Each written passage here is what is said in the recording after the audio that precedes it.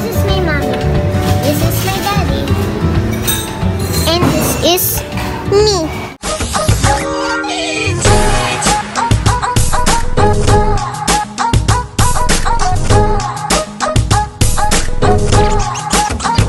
Hello guys! So, eto na naman kami. For today's video, papakita naman namin sa inyo kung paano namin pinilapan yung tax form namin sa YouTube, sa Google AdSense. So, yun guys. So, as per dun sa email na na-receive namin, so, hanggang May 31st na lang yung pagpipill up ng tax forms. Otherwise, i-deduct ni YouTube yung 24% na automatic yun na magde-deduct siya ng 24% dun sa, sa income mo.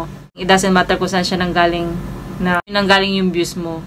So yun guys, so eto na yung video kung paano namin gagawin yung pagpipill up ng Google AdSense ng tax form sa YouTube. So first pupunta tayo sa Google AdSense. Tapos click natin yung payment. Click natin tong manage tax info. I-click natin ngayon yung add tax info. So to verify, first verify it's you. So next. So, ito na yung mga questions. So, what type of account? So, click natin yung individual. Kasi mag-isa lang naman tayo. So, next. Are you a citizen of residence of United States? So, nandito tayo sa Dubai. So, no. Next. Based on your previous selected answers, a W8 form is needed. So, click natin yung unang-una. W8BN. This form is most commonly used by non-US individual. So, tayo yun. So, yun yung connect natin yung unang-unang yun. So, start W8BN form. Click natin. So, lalabas naman yung details yung name of individual. Ganyan. So, yun. Punta na lang tayo ngayon sa country and region of citizenship. So, we are Filipino. So, lagay natin Philippines. So, since we are here in Dubai, hindi na natin pipilapan yung mga TIN. So, optional naman siya. So, next. Permanent residence address. So, yan. So, yun. Tapos may nakalagay dyan na permanent residence address.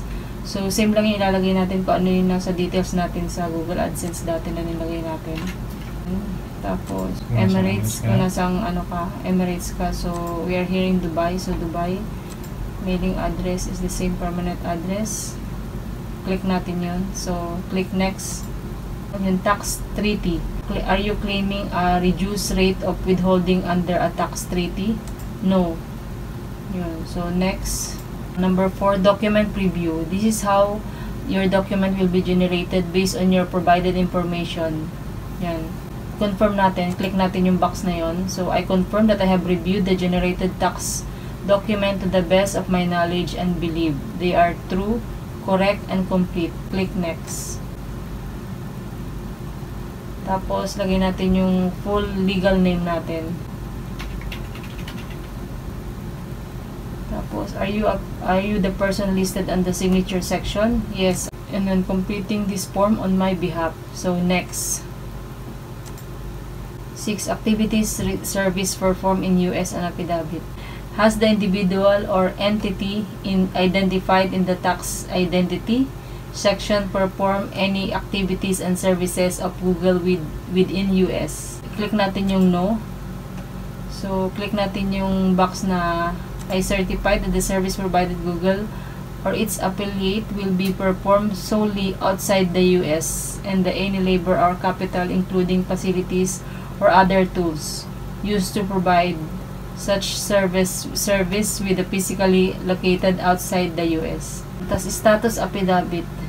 Are you providing tax info for a new or existing payment profile that hasn't received payment or an existing payment profile that has previously received payment? I am providing tax info for a new or existing payment profile that hasn't received payment.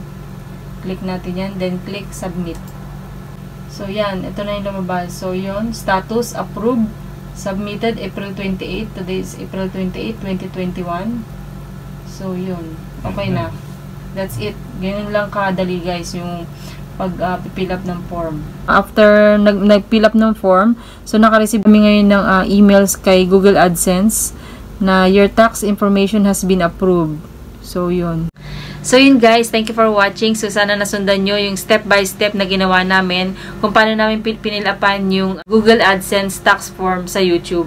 Maraming salamat sa inyong panonood. Hanggang sa muli. Please don't forget to like, subscribe, and comment. Thank you guys for watching. Bye!